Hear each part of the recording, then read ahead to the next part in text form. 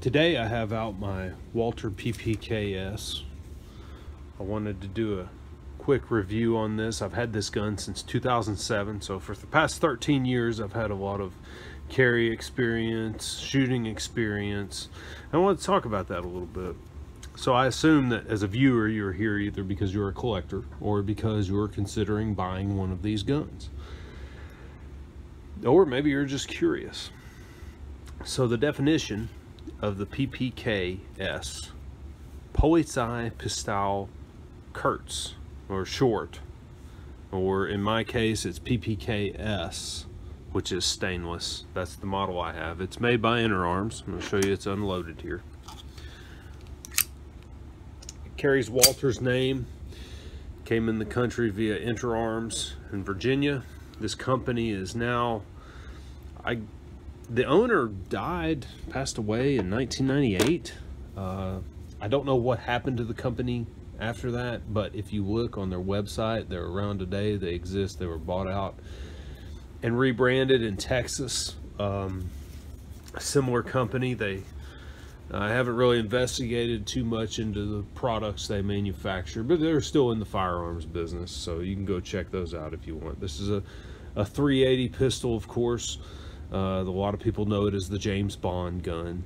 It's in caliber 380 or 9mm Kurz, as it's stamped on the side. So what was included in the box? You get this plastic box. Got a little cleaning rod here for the barrel, the gun, of course. Now, when I purchased this one, I got it used. It came with this aftermarket magazine. It's a 7-round magazine from Gar, which is an Italian company. It's stamped along the side there, made in Italy.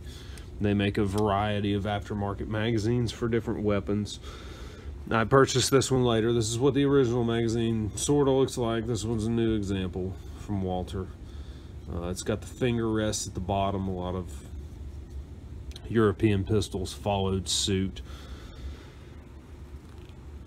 This nylon holster is an inside the waistband holster. I'm a lefty. I purchased it from eBay. I don't recall the seller. I looked back in my history. I couldn't find it. But it's very comfortable. The nylon is nice and beefy to hold up the weight of the pistol, which, by the way, this is a very heavy pistol for its size. The spring inside of it feels like it came off of a tractor or something. It's very stiff. The weight of the pistol, it's just as heavy, if not heavier, than my Glock 26, which is the normal gun that I carry.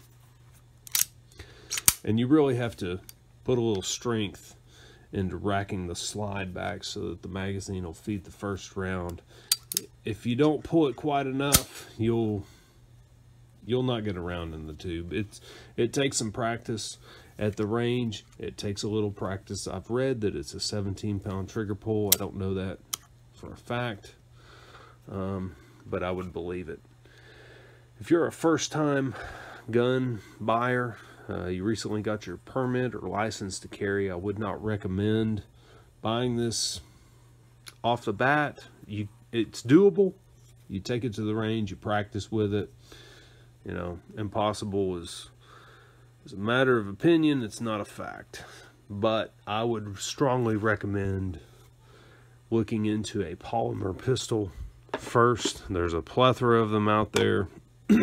Plenty with and without safeties, magazine releases, ambidextrous types.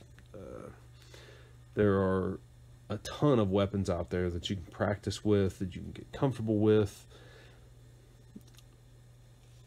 As far as the grip, if you hold it a little too high, it will pinch you.